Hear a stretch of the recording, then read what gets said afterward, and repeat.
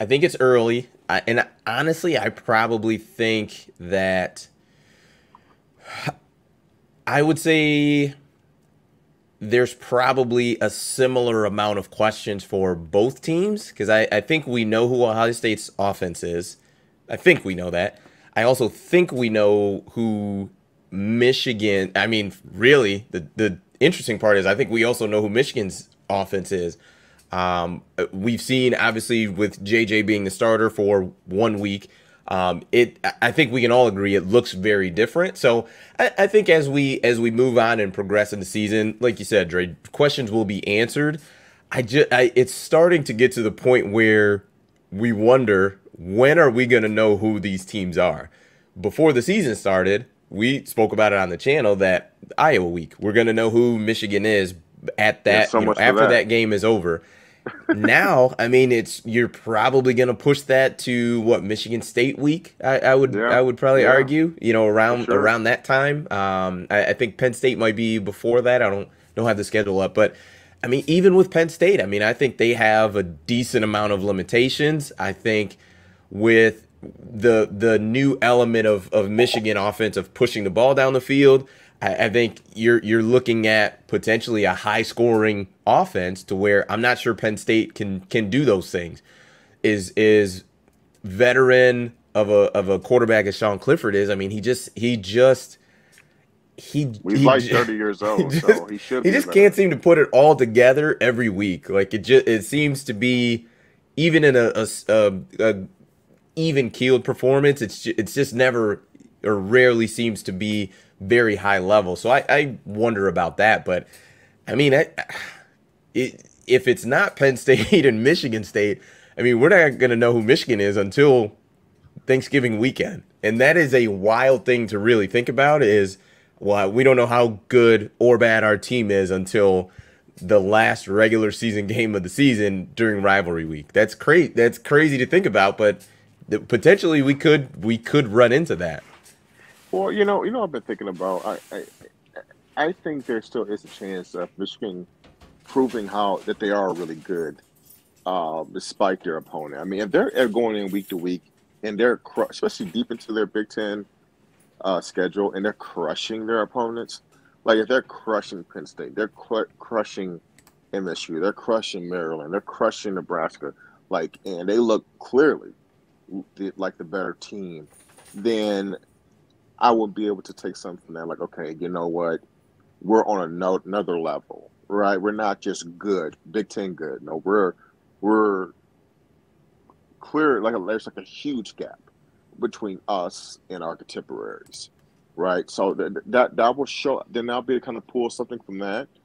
Um, but it is interesting. Think about Clemson for years under Dabo, right? The ACC most of the time, most years was really down. While Clemson was on their run, and one concern that people would have was how really good is Clemson, and when they get to the playoffs, they're going to get exposed. And most years they were not. Whether win or loss, they competed very highly in every playoff game they were in. If I'm not mistaken, I don't think they've had any bad playoff performance. So, look, I think as long as Michigan goes out there and they're proving that they are heads and shoulders better than their opponents, then there still is something you can pull from that. Unfortunately, like these first 3 weeks, their opponents have been so bad, right? They're not even average, Des. That's been the hard part, right? You go out there and you crush a. Look, I can make jokes on Iowa all day. And Corey, I'm sure, is having a lot of fun on his post-game shows. But He is not having fun. I will yeah, tell I'm you sure. I'm sure. that. But, if Michigan goes out there to Kinnick and they win, gosh, I don't know, 35-10, and that sounds like too much given 10 points for Iowa right now. But let's say 35-10. I mean, that is a heck of a performance. That is really saying something. So, um, hey, like there still is, even with a weaker schedule for Michigan to say to prove that hey, maybe we're special. But at the end of the day, in terms of winning a national championship, and no, I don't want to put the cart before the horse. None of us, including your Crimson Tide, Des, will want to touch Georgia. So it may not even matter to begin with. Well, before you start talking about national championship, I want it to be very clear to all of our viewers that are on the channel. You said that if all the breaks go Michigan's way, national championship was not the ceiling. So I want that to be very clear. Don't get on here telling our viewers that national championship is something potential. I believe Did you I not was the just hear one who me say said I don't that. want to touch If Georgia?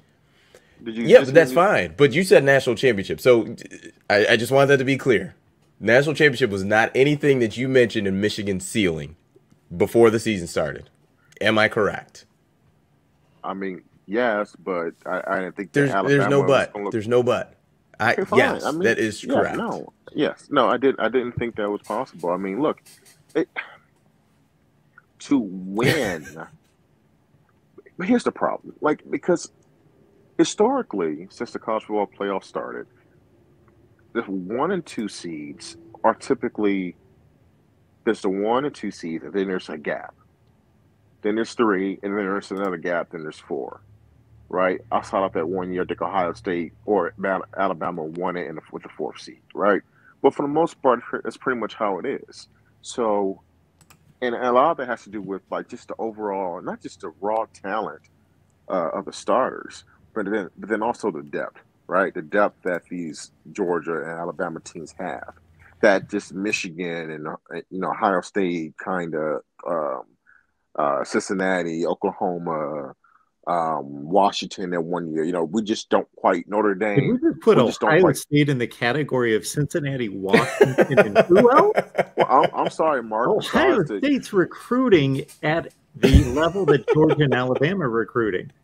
Okay, well, look. Besides the year with Urban Meyer, I mean, y'all haven't hosted up that crystal ball. So I mean, look, I'm talking about who's They like beat finished the Clemson by job 4 now. touchdowns in the playoffs 2 years ago.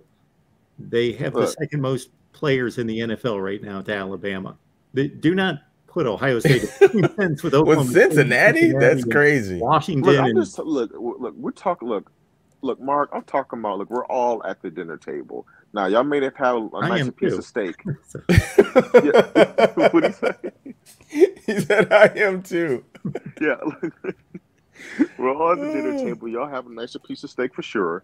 I'm just saying, look, we're all haven't gotten the final prize, right? I think most years Georgia or Alabama have had the dessert. We just kind of had a little bit of the taste of dinner, and I'm trying to work on an analogy on the fly. It may not be working, but the point is that there is typically a gap between 1, 2, and then 3 and 4. That's all I'm trying to say, and I feel good about Michigan's chances getting in that 3 and 4 spot, but to be legitimate, a legitimate contender to win a national title, they're talking about being a 1 or 2 seed, and I've had a hard time seeing Michigan have all those things go their way. Dominating the season the way they would need to get the 1 or 2 seed, and then having the personnel, not only from the start, the first stringers, but the second stringers as well, where you're like, man, you know, like case in point, we lose Blake Corn. Do we have and ironically we do.